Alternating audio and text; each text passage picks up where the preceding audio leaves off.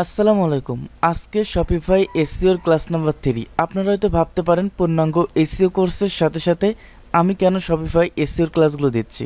দেখুন, আপনি যদি সম্পূর্ণভাবে উইক্স এসইও, ওয়ার্ডপ্রেস এসইও এবং শপিফাই এসইও সম্পর্কে পূর্ণ নলেজ না থাকে, আপনি কখনোই সব ধরনের ক্লায়েন্টকে সার্ভিস দিতে পারবেন না। আপনি তখনই নিজেকে একজন 100% এসইও এক্সপার্ট হিসেবে দাবি করতে পারবেন যখন সব ধরনের এসইও সম্পর্কে আপনার পূর্ণ নলেজ থাকবে।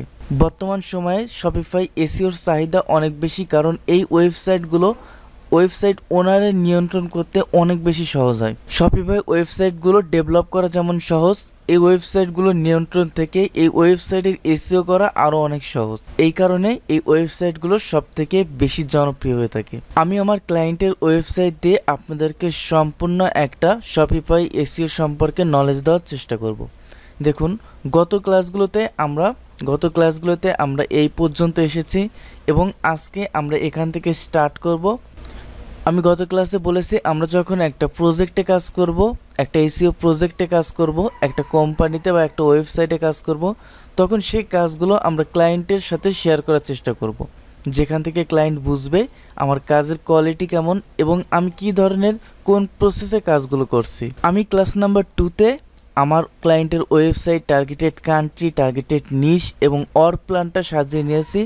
আজকের ক্লাসে আমি কিওয়ার্ডে রিসার্চ করব এবং ওয়েবসাইটটা অ্যানালাইসিস করে ওয়েবসাইটের হেলথটা এখানে বসাবো। ওয়েবসাইটের হেলথটা এখানে বসানোর মূল কারণটা হচ্ছে আমার ক্লায়েন্টের বর্তমান ওয়েবসাইটের অবস্থা এবং আমি কাজ করার পর যেটা ইমপ্রুভ করবে সেটা ক্লায়েন্ট সরাসরি বুঝতে পারবে। দেখুন, আমি যদি এখানে ওয়েবসাইট হেলথটা লিখে নিই, এখানে যদি আমি ওয়েবসাইট হেলথটা লিখে নিই, ওয়েবসাইট হেলথটা এখানে আমি লিখে নিলাম। লেখার পর এটাকে আমি মাঝখানে নিয়ে আসি। তারপর এখানে আমি লিখব ডোমেইন অথরিটি, তারপর এখানে লিখব পেজ অথরিটি, তারপর এখানে আমি এটাকে সংক্ষিপ্তভাবে লিখছি, এখানে টোটাল ব্যাকলিংকস, তারপর আমি এখানে লিখব কোয়ালিটি ব্যাকলিংকস, তারপর আমার ক্লায়েন্টের ওয়েবসাইটের যেটা স্প্যাম স্কোর, এসএসতে স্প্যাম স্কোর। তো আমার ক্লায়েন্টের ওয়েবসাইটের ডোমেইন অথরিটি কত, বর্তমান ডোমেইন অথরিটি কত, এটা আমি লিখে নেব। তারপর আমি লিখে নেব পেজ অথরিটি কত, এটা লিখে নেব। তারপর এখন বর্তমান ব্যাকলিংকস কত আছে এবং আমি কাজ করার পর ব্যাকলিংকস কত হবে সেটা পরবর্তীতে বুঝতে পারবো। এবং কোয়ালিটি ব্যাকলিংকস কত আছে, কিউবিতে কোয়ালিটি ব্যাকলিংকস এবং স্প্যাম স্কোরটা এখন কত আছে সেটা আমি আগে অ্যানালাইসিস করে নেব। তো আমি যদি এটাকে একটু কালার করি, তো এখানে আমি নিচে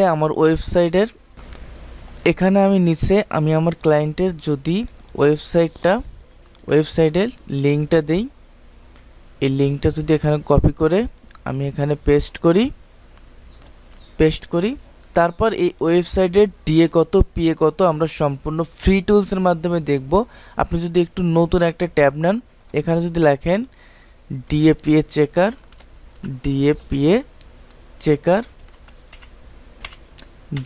চেকার মোজ লিখে সার্চ করেন, তাহলে আপনি এই মোজ থেকে সরাসরি দেখতে পারবেন। দেখুন, এখানে আমার ক্লায়েন্টের যে ওয়েবসাইটের ইউআরএলটা আছে, এই ক্লায়েন্টের ওয়েবসাইটের ইউআরএল যদি আমি এখানে নিয়ে এসে পেস্ট করি, তারপরে আই এম নট রোবট, তারপরে আমি যদি এটাকে চেক দেই, এখান থেকে আমি আমার ক্লায়েন্টের ওয়েবসাইটের domain authority, page authority, quality backlinks, total backlinks সব কিছু মোটামুটি আমি এখান থেকে দেখতে পারবো। ডোমেইন অথরিটি যেটা আছে 11, page authority 25, quality total backlinks আছে 1K এবং কোয়ালিটি ব্যাকলিংকস আছে 273। তো আমি আমার ক্লায়েন্টের এটা আমি বসাবো ডোমেইন অথরিটি, পেজ অথরিটি 11, 25, 25 এবং টোটাল ব্যাকলিংকস আছে 1K, কোয়ালিটি ব্যাকলিংকস আছে কত দেখলাম 273, 273 এবং স্প্যাম স্কোরটা 1% আছে, যেটা একটা ওয়েবসাইটের জন্য ভালো, কিন্তু আমরা ডোমেইন অথরিটিটা যখন আপনি 30+ হয় তখন আমরা ডোমেইন অথরিটিটাকে ভালো বলি এবং ডোমেইন অথরিটিটা যদি একটু কম হয় সেটাকে আমরা একটু খারাপ বলি। এটা ডোমেইন অথরিটি খুব একটা ভালো না, তবে কোয়ালিটিফুল ব্যাকলিংস করলে সেটা ভালো হয়ে যাবে। তো আমরা এই প্রজেক্টের মাধ্যমে সব কিছু আমরা A to Z দেখার চেষ্টা করব এবং শেখার চেষ্টা করব কিভাবে আমরা কাজগুলো করব। সম্পূর্ণটার আমি যদি একটু বাড়িয়ে দেই 12 দেখেন এখন মোটামুটি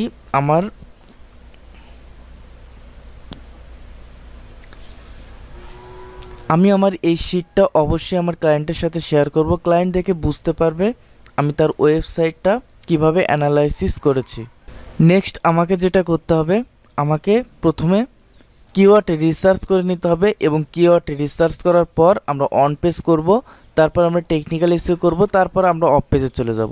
কিওয়ার্ড রিসার্চের জন্য আমি এখানে লিখে নেব কিওয়ার্ড রিসার্চ। সম্পূর্ণটাই আমরা এই শিটে লেখার চেষ্টা করব। আমরা এখান থেকে কিওয়ার্ড রিসার্চ করে নেব। আমরা যারা এসইওতে কাজ করি মোটামুটি কিওয়ার্ড রিসার্চ সম্পর্কে সবার মোটামুটি নলেজ আছে, আর যদি কিওয়ার্ড রিসার্চ সম্পর্কে নলেজ না থাকে তারপর আপনারা এখান থেকে জানতে পারবেন এবং শিখতে পারবেন। কিওয়ার্ড রিসার্চের জন্য আমরা ফ্রিতে কিওয়ার্ড রিসার্চ করতে পারি অথবা পেইড টুলসের মাধ্যমে কিওয়ার্ড রিসার্চ করতে পারি। তবে মনে করেন আপনার কাছে কোনো ধরনের পেইড টুলস নেই, আমি আপনাদেরকে সম্পূর্ণ ফ্রি টুলসের মাধ্যমে কিওয়ার্ড রিসার্চ করা শেখাবো, যেটা দ্বারা আপনি শপিফাই এসইওতে সম্পূর্ণ ফ্রিতে কিওয়ার্ড রিসার্চ করতে পারবেন। কিওয়ার্ড রিসার্চের জন্য আপনারা যে টুলস ইউজ করবেন, আপনারা যদি এখানে গিয়ে লেখেন কিওয়ার্ড জেনারেটর এই স্টেপ তারপর আপনি এখানে উপরের দিকে দেখতে পারবেন ফ্রি কিওয়ার্ড জেনারেটর টুলস এই স্টেপ। তো এখানে যদি আপনি চলে যান, এখানে যাওয়ার পর আপনি গুগলের জন্য করতে পারেন, বিংয়ের জন্য করতে পারবেন, ইউটিউবের জন্য করতে পারবেন, অ্যামাজনের জন্য কিওয়ার্ড রিসার্চ করতে পারবেন। মোটামুটি এই স্টেপ সবথেকে বেশি একটা ভালো ইনফরমেশন দিয়ে থাকে। তো কিওয়ার্ড রিসার্চের জন্য আমাদের মেইন যে টার্গেটেড কিওয়ার্ডটা আমাদেরকে এখানে বসাতে হবে। তো আমাদের মেইন নিশটা যেহেতু ফার্নিচার, তো আমি যদি এখানে ফার্নিচার লিখি এখানে, তারপর এখানে আমার মেইন টার্গেটেড কান্ট্রি বসাতে হবে। আমার মেইন টার্গেটেড কান্ট্রি ফ্রান্স, এখান থেকে আমি ফ্রান্সটা খুঁজে বের করব, ফ্রান্স। তারপর আপনি যদি ফাইন্ড কিওয়ার্ডে চলে যান, আই এম নট রোবট, এখান থেকে আপনি এখান থেকে সব কিওয়ার্ডগুলো আপনি একসাথে কপি করে নিয়ে যাবেন। আপনি যদি এই জায়গাটা বুঝতে পারেন তাহলে আপনার জন্য কিওয়ার্ড রিসার্চ করাটা একদম ইজি হয়ে যাবে। এখানে যদি আপনি লক্ষ্য করেন আমার মেইন টার্গেটেড কিওয়ার্ডটা ছিল ফার্নিচার এবং এখানে যে কিওয়ার্ডগুলো আপনি দেখতে পাচ্ছেন এটা হচ্ছে রিলিভেন্ট কিওয়ার্ড বলে। রিলিভেন্ট কিওয়ার্ড বলতে বোঝায় সহযোগী কিওয়ার্ড। ফার্নিচারের জন্য টার্গেটেড কান্ট্রি ফ্রান্সে যে কিওয়ার্ড লিখে মানুষ সার্চ করে সেটা হচ্ছে এই কিওয়ার্ডগুলো হচ্ছে এখানে রিলিভেন্ট কিওয়ার্ডগুলো আমাদেরকে সাজেস্ট করে। তো আপনি যদি তারপরের অপশনটা দেখেন, এটা হচ্ছে কেডি, এটা হচ্ছে কিওয়ার্ড ডিফিকাল্ট হচ্ছে আমাদের র্যাঙ্ক করাতে কতটুকু হার্ডওয়ার্ক করতে হবে এর উপর ডিপেন্ড করে। কিওয়ার্ড ডিফিকাল্ট যত কম হবে আমাদের র্যাঙ্ক করাটা তত সহজ হবে। দেখুন তারপর যেটা আছে সেটা হচ্ছে এসভি বলতে সার্চ ভলিউম। প্রতি একদিনে 6800 মানুষ এখানে ফার্নিচার স্টোর লিখে সার্চ করে, ফার্নিচার স্টাইল লিখে সার্চ করে 5,4K। তো এটা হচ্ছে কিওয়ার্ড ডিফিকাল্ট। আপনারা যদি কিওয়ার্ড ডিফিকাল্ট 12 থেকে 15 মধ্যে নিতে পারেন সেটা গুগলে র্যাঙ্ক করার জন্য অনেক ইজি হবে। তবে শপিফাই এসইওর জন্য কিওয়ার্ড ডিফিকাল্টটা এতটা ম্যাটার করে না, কারণ শপিফাই এসইওতে আপনি যেগুলো কিওয়ার্ড দেখবেন প্রত্যেকটা কিওয়ার্ডের ডিফিকাল্ট বেশিরভাগ সময় বেশি দেখা দেয়, কিন্তু তারপরও শপিফাই এসইওতে এই কিওয়ার্ড ডিফিকাল্ট বেশি থাকা সত্ত্বেও এগুলো র্যাঙ্ক করা অনেক ইজি হয়। আপনি যদি প্রথম দিকে কাজ করে থাকেন, আপনার যদি পেইড টুলস না থাকে তাহলে সম্পূর্ণ ফ্রিতে আপনারা এই স্টেপ ব্যবহার করতে পারেন, কারণ এই স্টেপ টুলসগুলো ফ্রিতেও মোটামুটি একটা সঠিক ইনফরমেশন দিয়ে থাকে। তাছাড়া আপনি কিওয়ার্ড প্ল্যানার ইউজ করতে পারেন। এখানে আরও কিছু কিওয়ার্ড রিসার্চে ফ্রিতে টুলস আছে যেগুলো আমরা ইউজ করতে পারি।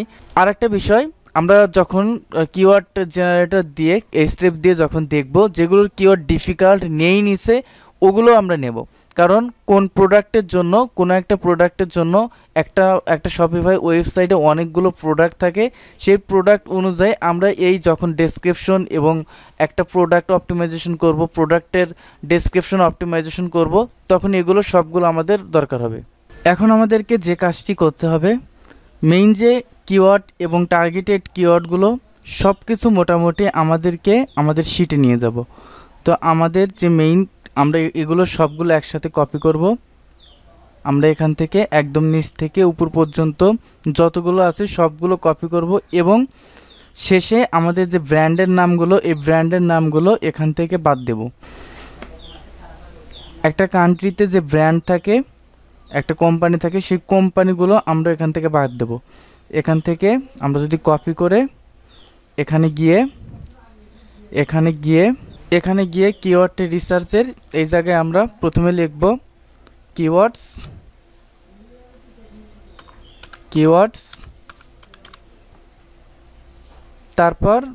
তারপর এখানে এসে আমরা লিখব কেডি অর্থাৎ কিওয়ার্ড ডিফিকাল্ট, এবং নেক্সট যে ছক থাকবে এখানে লিখব এসভি যেটা হচ্ছে সার্চ ভলিউম। আর তারপর আর একটা আপনারা ঘর নেবেন, এখানে আপনারা স্ট্যাটাস লিখবেন। আমি এখান থেকে সবগুলো কিওয়ার্ড কপি করে এখানে বসাবো এবং এখানে কিওয়ার্ড ডিফিকাল্ট, সার্চ ভলিউম এবং স্ট্যাটাস সব কিছু এখানে লিখব। যেমন মনে করেন এটা আমি এখান থেকে কপি করলাম, কপি করে নিয়ে এখানে কিওয়ার্ডসের জায়গায় এখানে আমি বসানোর পর কিওয়ার্ড ডিফিকাল্ট এটা 3 এবং search volume 6.8K, keyword difficult 3 এবং সার্চ ভলিউম 6.8K। আপনারা স্ট্যাটাসটা কিভাবে নির্বাচন করবেন? স্ট্যাটাসটা নির্বাচনের জন্য আপনি যদি দেখেন কিওয়ার্ড ডিফিকাল্ট 1 থেকে 12-র মধ্যে আছে, সেটাকে আপনি লো হিসাবে ধরবেন, এবং 12 থেকে 15 বা 20-এর মধ্যে আছে সেটাকে মিডিয়াম ধরবেন, এবং 20+ যদি হয় সেক্ষেত্রে আপনি হাই ধরবেন। এখানে কিওয়ার্ড ডিফিকাল্ট 3 আছে, তো এটা হচ্ছে 12-র মধ্যে, এটা হচ্ছে লো। এভাবে আপনারা পর্যায়ক্রমে কিওয়ার্ডগুলো সাজাবেন, কিওয়ার্ড ডিফিকাল্ট, সার্চ ভলিউম এবং স্ট্যাটাসগুলো লিখে দেবেন। শুধুমাত্র আমাদের এই ফার্নিচারের কিওয়ার্ডগুলো না, যদি স্পেসিফিক কোনো কিওয়ার্ড র্যাঙ্ক করতে বলে সেক্ষেত্রে আমরা একটা কিওয়ার্ড র্যাঙ্ক করব। আর যদি আমাদের সম্পূর্ণ প্রজেক্টের কাজ দেয়, প্রত্যেকটা প্রোডাক্টের জন্য এসইও করতে হয়, তাহলে আমাদের শুধুমাত্র ফার্নিচার না, এখানে দেখেন এখানে লেখা আছে আপনি, ওকে আমি আগে এটা সাজিয়ে নেই। আপনি এই কিওয়ার্ডগুলো সম্পূর্ণ সবটি একসাথে কপি করে আপনি এখানে পেস্ট করে দিতে পারেন। শপিফাই এসইওর জন্য আপনাকে শুধুমাত্র একটি কিওয়ার্ড রিসার্চ করলে চলবে না, প্রত্যেকটা আলাদা ডিফারেন্ট প্রোডাক্টের জন্য ডিফারেন্টভাবে আপনাকে কিওয়ার্ড রিসার্চ করতে হবে। কারণ একটা কান্ট্রিতে একটা প্রোডাক্টের জন্য আলাদা প্রোডাক্টের জন্য মানুষ গুগলে গিয়ে আলাদা রকমের সার্চ করে। তার জন্য আপনি এখানে দেখেন যেগুলো চেয়ার আছে, টেবল আছে, তার জন্য আলাদাভাবে আমরা কিওয়ার্ড রিসার্চ করব। আপনি যেগুলো আরও উপরে, আপনি যদি একটা ওয়েবসাইটের উপরে দেখেন, এখানে দেখেন বাথরুম লেখা আছে, bathroom decorator, kitchen, furniture style. তো এইভাবে আপনারা প্রত্যেকটা পর্যায়ক্রমে এভাবে কিওয়ার্ড আপনাদেরকে রিসার্চ করতে হবে। প্রত্যেকটা প্রোডাক্ট, প্রত্যেকটা ক্যাটাগরির জন্য আলাদাভাবে কিওয়ার্ড রিসার্চ করে প্রোডাক্টগুলোকে বা প্রোডাক্টের ডেসক্রিপশনগুলোকে আপনাকে অপটিমাইজেশন করতে হবে। আমরা সামনের ক্লাসে বিস্তারিত আরও দেখব। সামনের ক্লাসগুলোতে আমরা প্রোডাক্ট অপটিমাইজেশন, প্রোডাক্ট এসইও, প্রোডাক্টের description optimisation, on page SEO সব কিছু জানবো। আজকে এই পর্যন্তই। সবাই এই পর্যন্ত ভালো থাকবেন, সুস্থ থাকবেন। আল্লাহ হাফেজ।